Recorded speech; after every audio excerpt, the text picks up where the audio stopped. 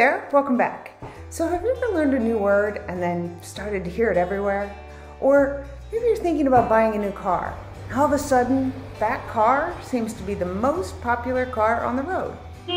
Or maybe you find yourself in a noisy crowd, but somehow you can still hear someone call your name from all the way across the room. That is your reticular activation system, or your RAS, hard at work.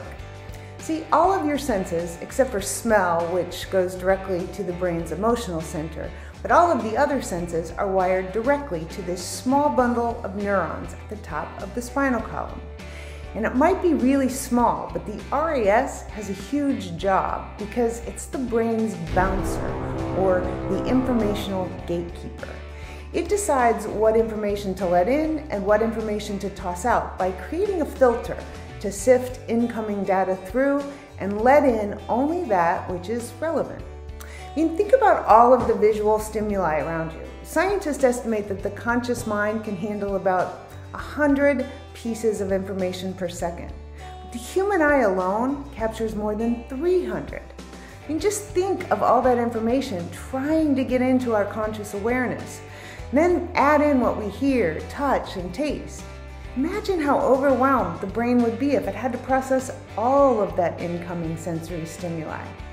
The RAS determines what's relevant and what's just clutter.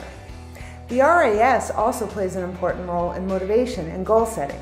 Often the biggest obstacle in reaching a goal is staying focused and motivated long enough. The new research in goal setting maintains that the RAS keeps the goal top of mind by activating our arousal system to information that is relevant and filtering out information that is not. The RAS programs itself to work in your favor toward that goal without you actively doing anything. Like when we set a goal, we automatically set the RAS in motion to pay attention to the positive people or things that will help us reach that goal. Cool, right? Want to learn more about the brain's bouncer? Check out my recent blog post at melissahughes.rocks. And if you want to learn more about how the brain works and how to make it work better, check out my book, Happier Hour with Einstein, in the full-color companion gratitude journal, available now on Amazon.